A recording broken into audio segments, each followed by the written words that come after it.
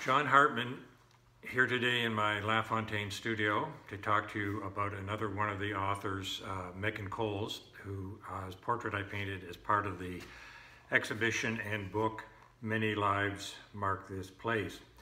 Megan grew up in Savage Cove, Newfoundland, which is on the Great Northern Peninsula. I'll show you the painting of Megan that I painted for this exhibition.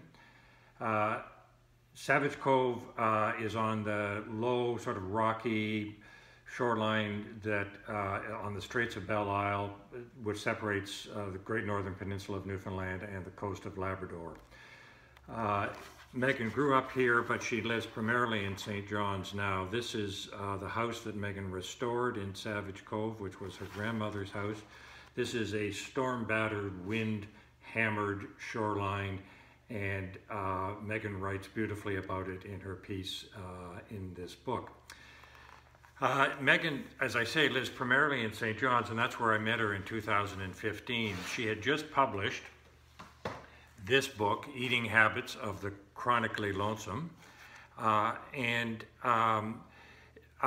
I went to St. John's, I went there to photograph and sketch Lisa Moore, Michael Crummey, Kevin Major, the better known at that time Newfoundland authors.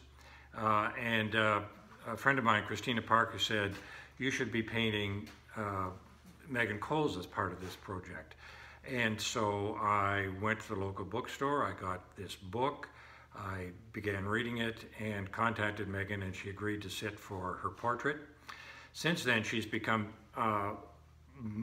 much better known across Canada. I would say at the time she was known in Newfoundland. Now she's becoming increasingly well known across the country. Her newest book, Small Game Hunting at the Local Coward Gun Club,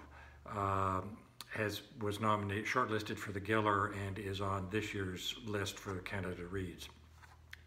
This particular book, though, is a absolutely breathtakingly good piece of fiction writing. It's a series of short stories, and in it, Megan is like a one-person literary army marching across the social fabric of contemporary society, relentlessly pointing out the hypocrisy, inconsistencies, and strangeness of our family relationships and our interpersonal love relationships.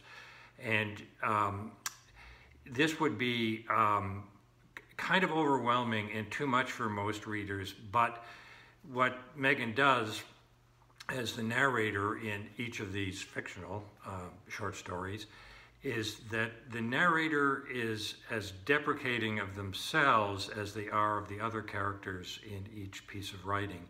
And the result of that is that it gives the writing levity, it gives it humor. At the same time, it's incredibly poignant and often very sad. So you've got these two elements of humor and poignancy, sadness, all together in her writing. And it really is a remarkable book. I think she's a really great new voice on the Canadian literary scene, and I urge you all to read Eating Habits of the Chronically Lonesome. Thank you.